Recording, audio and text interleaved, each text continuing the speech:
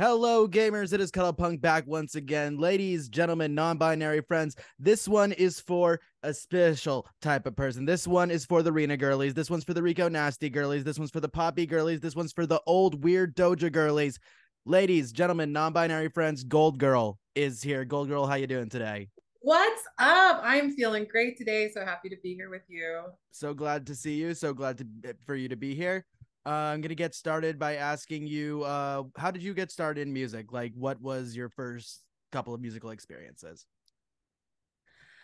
I was one of those kids who had the those like those toy microphones. That was like the first thing. Like my it looked like this green slimy thing on top.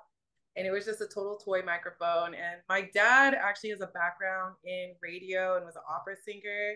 And so I was introduced to music at a very young age. And I was like the family wedding singer slash birthday party singer. I had like my uncle got married and like his singer fell through. So they're like, get Carolyn. Hey, kitty cat. Hey, but I'm sorry, everybody. You get to all see Wyatt's enormous ass while I'm trying to hear fun things about my Booty guest. booty. You little bastard. Keep But going. yeah, I'm I've been sorry. singing since I was a kid, and that was like my. I remember when I was 9 years old, I sang the national anthem for an Army Navy basketball game. And that was like my biggest gig as a kid. But yeah. You pull from so many different influences across your catalog that you have out so far. Who are the biggest influences that you see yourself pulling from, and who introduced you to them? Well, right now, one of my biggest influences is Alexis Brown from Straight Line Stitch. She was like one of the first black female vocalists I heard that really could do those clean, soft vocals and then just like have this amazing roar and growl. And definitely felt like, oh, okay, I'm like part of a larger tradition that I didn't even know about before. And yeah, but like prior to like being more introduced to rock music, I was a big jazz head. So listened to like Dinah Washington, Billie Holiday, those sort of like great jazz voices. That's what I grew up with. You easily have like the most sophisticated musical palette out of anybody that I've interviewed so far. It's all a bunch of punks over here, so it's nice to get some culture for once. Thanks. Yeah. I mean, my dad was a big influence on me. Like he's like, so my parents I'm a mixed baby. So this is my half of Black History Month. I've been seeing on Instagram. I have no way to possibly comment on that.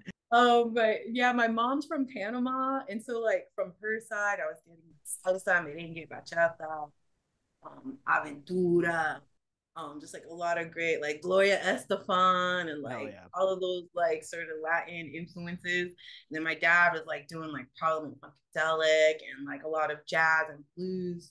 So I was just sort of getting it from both sides for sure. That's awesome. Um, I saw you open for Cat in the Hurricane back in August, I want to say at Golden Dagger. With the amount of different genres that you go into, do you ever does your genre fusion ever make it difficult for you to get placed on bills? Because I can imagine that there are people out there, small-minded people who don't think that what you do can fit on a rock bill.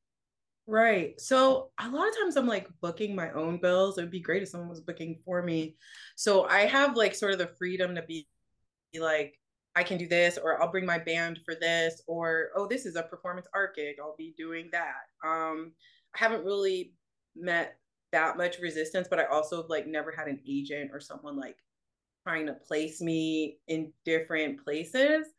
Um, so so yeah, I just sort of a lot of times when I'm booking myself, I know what I'm being booked for. So I have a general idea of like, oh, like my pop music will work for this, or my rock music will work for this, or yeah, I usually have a pretty good idea of what I'm getting into. That's one of the like really cool freedoms that comes from sticking mostly completely DIY is just Yeah. you really do have a certain amount of freedom of what you want to play. Yeah. But I am actually looking into like working with an agency now and sort of branching out in that way. I'm not against it. I just I didn't know how to do it. And then but I found out how like found out a few agencies, and now I'm like, okay, I got my headshot. That was like a big thing. It's like getting my headshot and like, learning a monologue and all that kind of stuff, which I Hell hadn't yeah. really been into before, but I see the value of like having a team behind you. Yeah, because I've been doing it on my own for a pretty long time. Definitely. I've been listening to your stuff basically since that gig that I saw Oh, with Cat and the Hurricane. Ass Out Cash Out is obviously just like a monster banger. yes. I was wondering who was it? Was it you or was it Orbox who's also on that song who decided to put that Nos interpolation on the hook? That okay. Okay. I've heard the term interpolation, but I'm not exactly sure. Basically, it's like Oh, taking I rule the world. yeah, Right, that right, part of it. right. Like Okay, it's not yeah, quite a that was sample, but definitely it's just me. using that part of the song. Yeah, Yeah. okay. So like the way that it started was we found originally we wrote the song to a London Bridge by Fergie. Like we just used that instrumental. And yeah, we just I don't know, it sort of came up. I like that part, the I rule the world, that was definitely like bringing me into it. But the rest of it was just us keeking on the phone, talking shit. And like, I mean, both of us are just like independent artists. So we just brought whatever we felt like doing. Orb, Orb was actually okay. So I want to say this too. Orb died like before we could shoot the video. Oh shit, I So didn't know he's that. not in the video. The person singing his verse is actually his best friend. Wow. And yeah, and they like met in St. Louis. And then when Orb, like both of them ended up moving here, but when Orb moved here, that's like when I met him. And also another dancer who was in the video like died the following year. So like, yeah, it's like it's almost like that video is like a memory, is like almost like a box of their souls, like. And I just want to put that out there, like, yeah, like me or Orb isn't even in the video. We had to get his best friend to do it so that he could be there, but we had put like by the time that he died, it was like we'd already put so much planning into it, like the date was set, like I couldn't just like stop, and I knew he wouldn't have wanted me to stop. But I'm just like letting people know there's a lot going The on. song goes so hard, I'm sure that they would have been proud of what ended up being Yeah, the song so far. yeah. I feel that too. Yeah, my friend and both of them are like really close. My Orbox, who's on the track, and then my friend Drew Coleman. He's featured in the music video as one of the dancers and did the choreography for the video as well. Died like this past year, and both like young, vibrant souls. And I'm just like happy that I was even able to work with them and put this project together. So That's sorry, I awesome. forgot what your question was, but I had to. It's all good. It was about the Nas thing, but I'm glad that you brought up Right. I'm glad that you brought up the Fergie thing actually, because that kind of goes into Yeah. one of my next questions. Kind of a trend in pop music last year was kind of going back to like the Puff Daddy type of sampling where it's like Yeah. just taking like the full song and just rapping over it. Like you got Super Freaky Girl or you got Big Energy or you got First Class that all take these very obvious samples and just put them straight in there. Mm-hmm. Is that something that you were going for on the song? And just kind of what do you think about that style of sampling coming back in general? Yeah. So the person who made the beat from the song, like I don't even know what their process was. As far as I know, they didn't use any samples. But we were trying not to use samples. It's like so hard to put music out when you have a sample in it. And even now with that interpolation sort of like screwed me in terms of getting like sync licensing and stuff, and I didn't even know. So a note for you songwriters out there. Robin Um, Thicke has ruined everything, and it will continue to fuck over songwriters for the time being. yeah, yeah. But it's a learning process, and every time I put out a new song, I learn something new. Um, yeah. But we definitely wanted to go for. There was definitely this trend in pop music where things were slowing down. Definitely. Yeah, and we wanted this. big, just bombastic song that we could just get into. So that kind of feel, and definitely like I'm really active in the gay community here, LGBTQIA positive, all that. Hell Yes. yeah. Hell yeah, I baby. am a ballroom child. I dance with the House of Meekly, Old Way Kid right here. Orb was never in the ballroom scene, but like we're definitely definitely gay and loving it and fabulous and everything. So we were just like looking for something that made us feel hot, made us just like in our energy.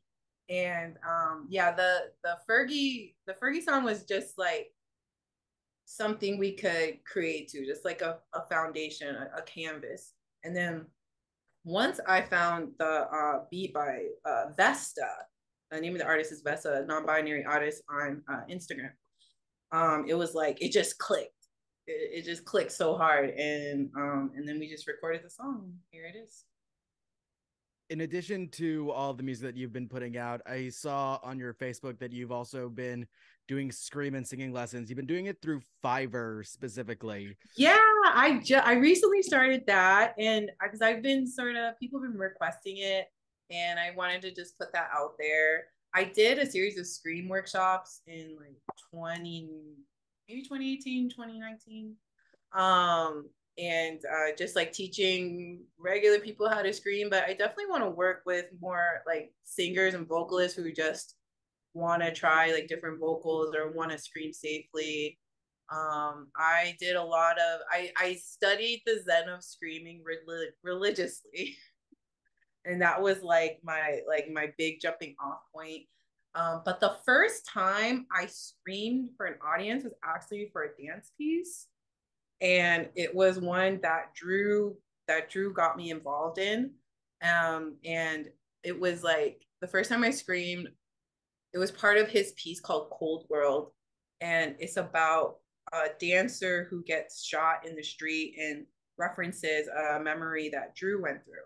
And so the moment that dancer gets shot, he wanted me to just scream like bloody murder, like like Jamie Lee Curtis Halloween type screen. It's something like I've never done before. And like if you ask someone to just like scream right now, it's sort of like,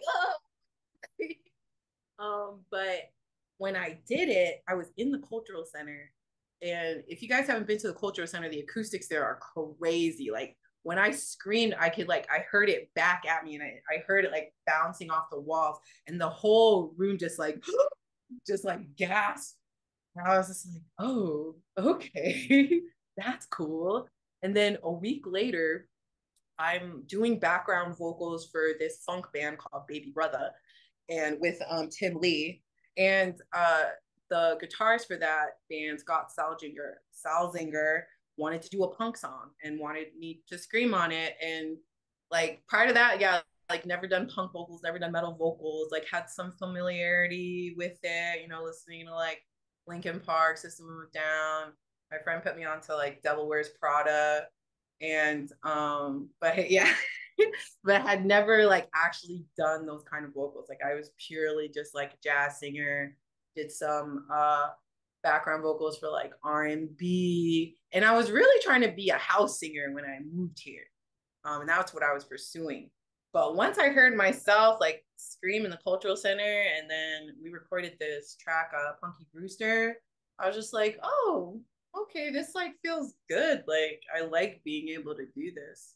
And so how I got involved with, I don't know if you familiar with my band Azili, but that was like my first metal band that I was in.